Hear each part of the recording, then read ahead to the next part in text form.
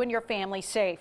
Meteorologist Ashley Gann and Nate Harrington, also reporters Britt Moore and Matt Fernandez, have up-to-the-minute weather conditions for us. And Ashley begins our coverage in the Storm Track Weather Center. Yeah, Jamie, an active morning of weather across central Alabama. Storms beginning to really pop up and impact this morning. Here's what we're looking at right now. This is our Storm Track radar. We have a severe thunderstorm warning now in effect for parts of Talladega County, Calhoun County, and Cleburne counties. This is moving off to the north and to the east at this point, heading towards Oxford and Anniston. So if you're familiar with Interstate 20 there, I'm going to hold on to this just for a moment because there are some reports possibly, this is our model data now, reporting that we could see upwards of 1.5 inch size hailstone. So this is significant sized hail, and this is again what we're looking at in East Alabama. Look at all of this lightning. It is a light show out there. Not only that, but we're probably hearing those booms of thunder for folks from Vincent to Childersburg down to Sylacauga, all along Highway 280 right now.